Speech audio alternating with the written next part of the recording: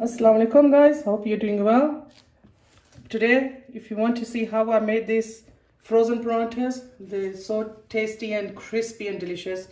Keep on watching all the video and you'll get nice tips and tricks to how to make them so crispy. I hope you enjoy this video, keep on watching. So we're going to make the dough first. I've got 3 cups of plain flour in the stand mix. If you haven't got a stand mix, you could totally do it by hand. I use this cup for the measurements.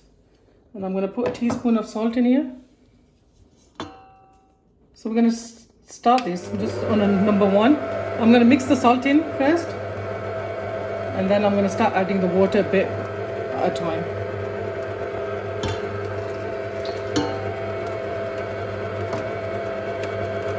We're just going to eyeball it and see how much more water does it need, and just add it to accordingly.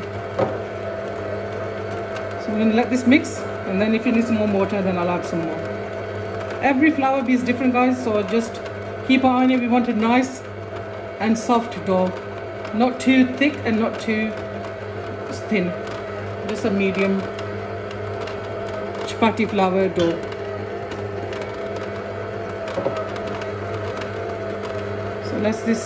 Just going to put it on number 2 now, setting.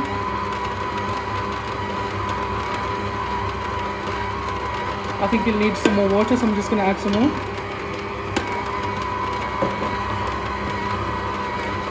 I'm going to run this on number 2 for about a couple of minutes and then see if it needs more water. So as you can see, it still needs some more water. I'm going to add more, just about a couple of tablespoons each time. It looks like it's coming together now. That's it guys, I'm not going to add any more water to this now. And I'm just going to let it mix for about 3-4 minutes until all the flour has become into a round ball. So guys, the dough is ready now. As you can see, it's become into a nice big round dough ball. So I'm going to switch this off and we're going to remove this dough now and put it in different bowl. As you can see, it's nice and smooth. Just dip your hand in water and then just with that bring all the dough together. So we're going to get this bowl and just with a damp hand just bring the dough together. As you can see, it's nice and smooth. It's not too soft and not too hard. Just right, turn it around and just put a tiny bit of water all over it. I'm going to put cling film on this. Make sure you cover it properly, otherwise it'll dry up. We're going to put cling film and let this rest for about good half an hour to 1 hour, and then we'll continue with the recipe. Before making the parathas, I'm going to cut some of this greaseproof paper to put between the parathas. So I'm just going to lay this plate on top of this. That's the size I'm making, and I'm going to just draw around it with a pen or a pencil. Just a light, so you know where it is.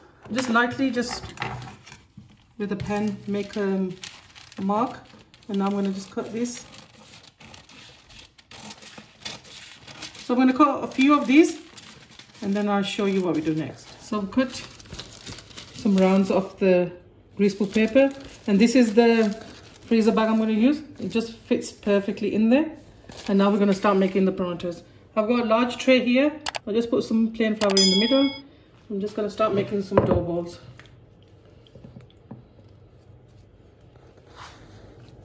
So just put a bit of dry flour on it, on your hands. We're not making really big ones. Just gonna make them nice and dainty. You can make them large. You can make large parathas if you want to, but I'm just gonna make them sort of a medium size, and that'll be perfect. Just gonna put some plain flour, lightly dust it. I'm just going to lightly dust the outside of the tray. So I'm going to put these dough balls on there, and I don't want them to stick to the tray. So I'm going to make these dough balls and then we're going to go to the next. I'm starting with 4 dough balls first because I don't want them to dry, and I've covered the rest of the flour and put that on the side, and let's start making the paranthas. You will need some melted butter or ghee if you prefer, and a pastry brush. We're going to take the first dough ball and just put some flour on it. And with your fingers, the way you make chapati, just flatten it out. And I'm going to dip it again in flour. And we're going to roll this out.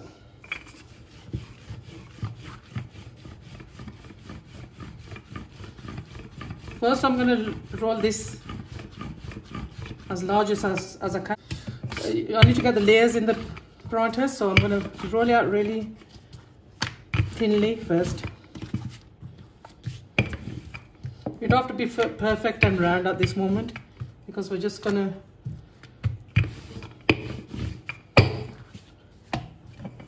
lay the parantha first. So try to get as thin as you can. Once the dough balls are rested, it's much easier to just work with it because plain flour just shrinks back if you don't let it rest. So the more you rest them, the easier it is to handle. With your hands, you can, like you make chapati, just smash, make it larger with your hands. As you can see, it's quite thin now, and that's perfect. Now we're going to brush the butter on the surface of the dough. Make sure you get all the edges as well. A little bit more. Butter makes it flaky, guys, so you just need to add quite a good amount. Be generous. And with now I'm going to put a tiny bit of plain flour on here. This makes the, oh my god, what am I saying? I'm going to put this plain flour on the butter now. This will help me to give it nice layers. And now I'm going to just start putting the dough together. So you fold it twice that side, twice this side. And I'm going to add a tiny bit of more butter on this layer. And same again, just tiny bit of flour goes on top of that. And now just bring that together and start stretching this dough out.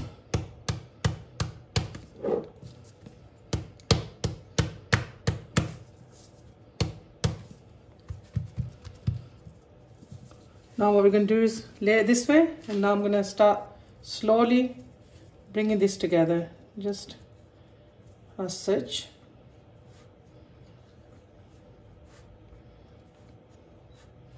It doesn't matter if it doesn't look really neat, we'll fix that soon.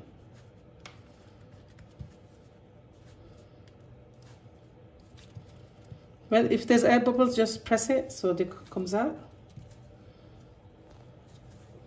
You'll get something like this. Now what you do is tuck this underneath, and from the top just press it down. That's it. Can you see the layers? Lovely layers in there. Now I'm going to make the rest of them and let these rest now for about 10 minutes, and then we're going to roll them out. So these 4 dough balls have been buttered. This is the first one. I'm going to take that. As you can see, it's quite soft now because it's been resting. And same again, just lightly press it with your fingers.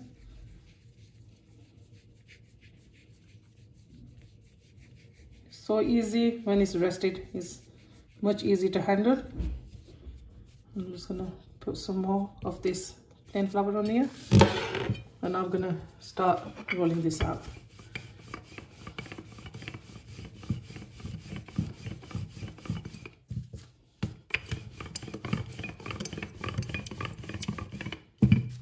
As you can see, the butter and the layers as well.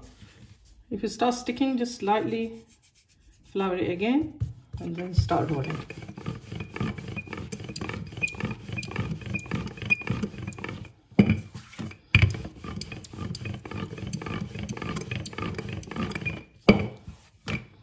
Turn it to the side and then roll it. Make sure you get all the side edges as well and they're not too thick.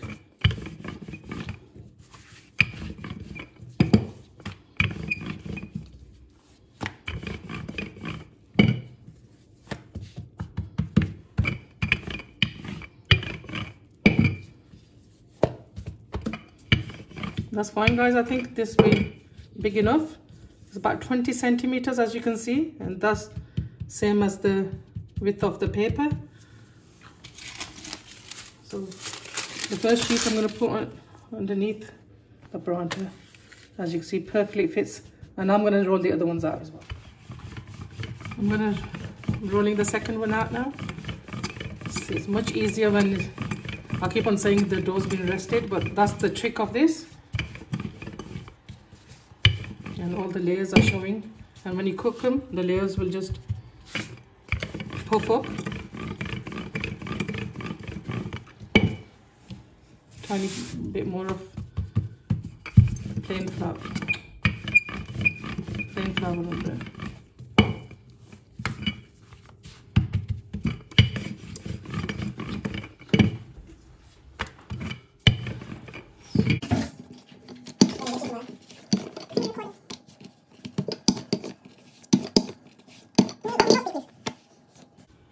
As you can see, that's 20 centimeters again, and I'm going to put another greaseproof paper on the one I made before, and then add this one to the top of it. Oops.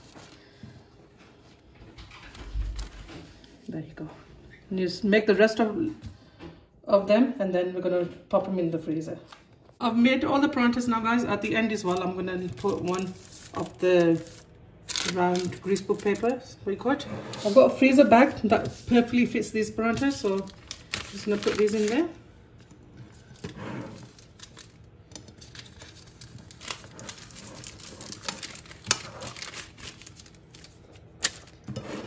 Just put it on one hand and then slowly make sure, guys, it is nice and flat.